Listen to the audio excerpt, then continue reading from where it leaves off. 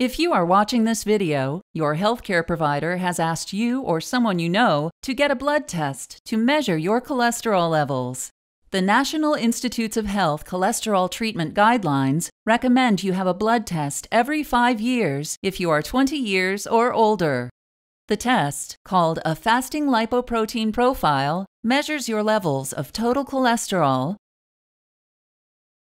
LDL, also known as bad cholesterol, HDL, also known as good cholesterol, and a type of fat in your blood called triglycerides. During this test, a blood sample will be taken after you have not eaten for 9 to 12 hours. Fasting is important to ensure accurate results for this test. The total cholesterol goal should be less than 200 milligrams per deciliter. For most people, an ideal HDL or good cholesterol should be 60 or higher. An ideal LDL or bad cholesterol should be less than 100. And fasting triglycerides should be less than 150. If you have high blood cholesterol levels, you have a greater risk of heart disease.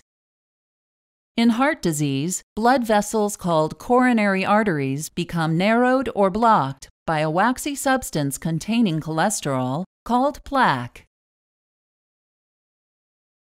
Over time, plaque may reduce or block the flow of oxygen-rich blood to your heart muscle and cause a heart attack. There are many known risk factors for heart disease.